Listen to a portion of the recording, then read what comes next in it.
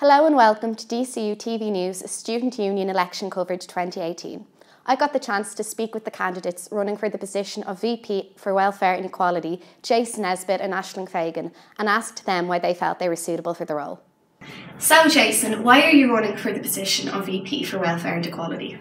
I'm running for Welfare and Equality Officer because it's a position that I've been passionate about from almost day one in first year. When I was in first year, I was having a really hard time getting into college life.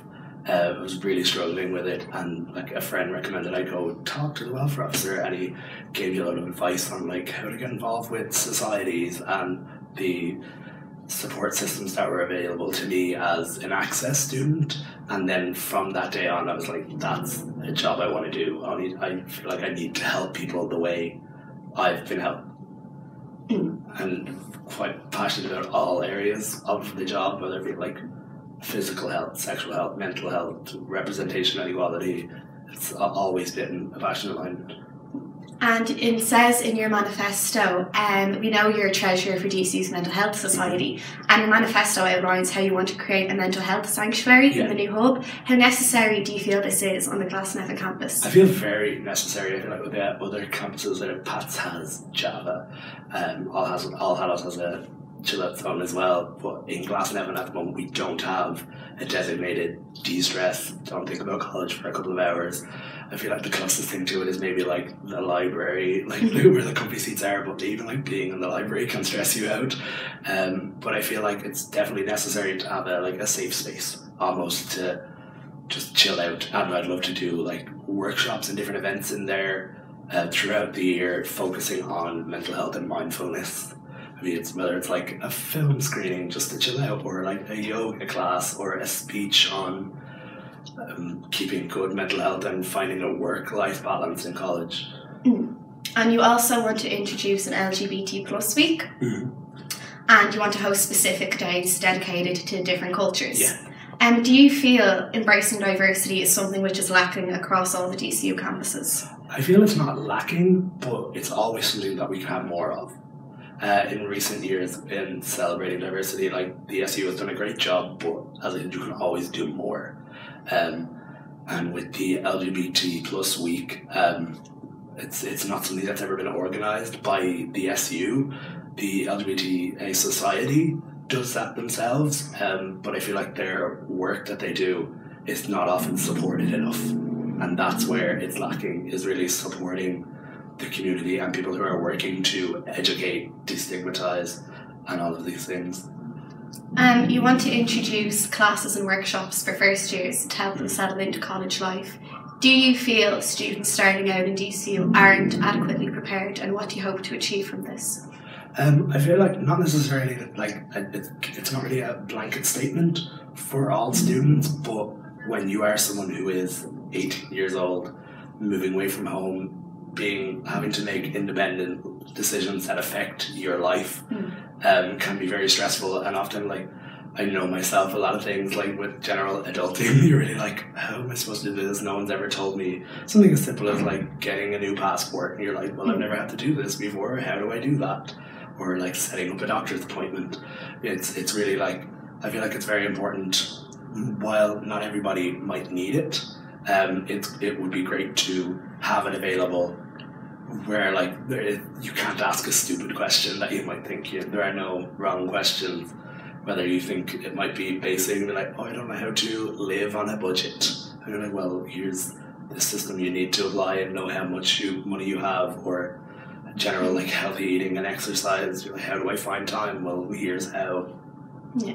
And just regarding controversies surrounding student unions all over Ireland in the past academic year, as a candidate, do you feel there is a certain way that an SU representative should act or behave? I feel it's being very mindful of the people that you represent, and there has been problems with being culturally or in other ways insensitive, which is a thing that you always need to check yourself on and be aware of the people that you are representing. It's a certain responsibility you have. Yeah. Okay, well, thanks for speaking with us, Jason, and best of luck with everything. Thank you. So, Aisling, why are you running for the position of VP for Welfare and Equality? So I had a lot of experience with the two welfare officers before. I was going through bad time, and I went to both Cody and Pod, and they helped me in ways that I didn't think imaginable. I'm so passionate about people. I love helping people. It's what I do every day. I volunteer every day. And I'm always the one helping my friends through difficult times, and I just want to be that person for all of DCU. The ways that the welfare officers help me, I want to be that person, and I want to give back in the way that they help me. And in your manifesto, you speak about diversity, and you want to introduce a Rainbow Week and DCU Pride Festival. Yeah. So could you just explain to me a bit more about them and how they would work? Yeah. So diversity in general, I think Ireland is becoming more and more diverse every day, and I think it's so important to embrace and celebrate this diversity in every way. So that's, and especially here in DCU, like international students, we've got mature students, you've got students from different backgrounds, ethnicities, religions, and we have such a large LGBTQ plus community as well. So I was talking to the chair of the LGBTA Society, and he said that DCU had never done a Rainbow Week before, and I thought it would be a fantastic idea and a good plan for next year. And I think all students across the board would really enjoy DCU Pride Festival. I think it's so important to celebrate the pride that is involved, and to let all of these LGBTQ students know that they are so welcome here and should be so comfortable, and that all of DCU celebrate together. Yeah. And you also want to introduce weekly wellbeing workshops. Yeah. Now, how would these differ from Wellness Wednesdays, which are already in place? Yeah, so it is quite similar. It's a similar idea, but I just think that I really want to instill a culture of self-care in DCU. In general, as students, we all completely forget to look after ourselves. We're so busy, and we're always going out, and our sleeping patterns are completely thrown, not eating the best and things like this. I'm guilty of it myself. We all are. So I'd love to introduce healthy eating workshops, sleep clinics, continue with the free STI checks, and have positive mental health seminars. And it's building on Wellness Wednesdays and introducing more different things to it. Maybe art therapy and more frequent dog therapy. Everybody loves the dog therapy and wants it all the time. And you also say in your manifesto you want to employ a part-time accommodation officer to help students who are struggling to find accommodation. Yeah. Which is obviously a very topical issue. Yeah. So what would this officer, how successful do you think this position will be? What would this officer be doing that isn't already being done? I think accommodation is one of DCU's biggest problems. There's just not enough room for the growing demand. And it's an issue that we've all struggled with. I've been there myself, and it's such a panic throughout the summer.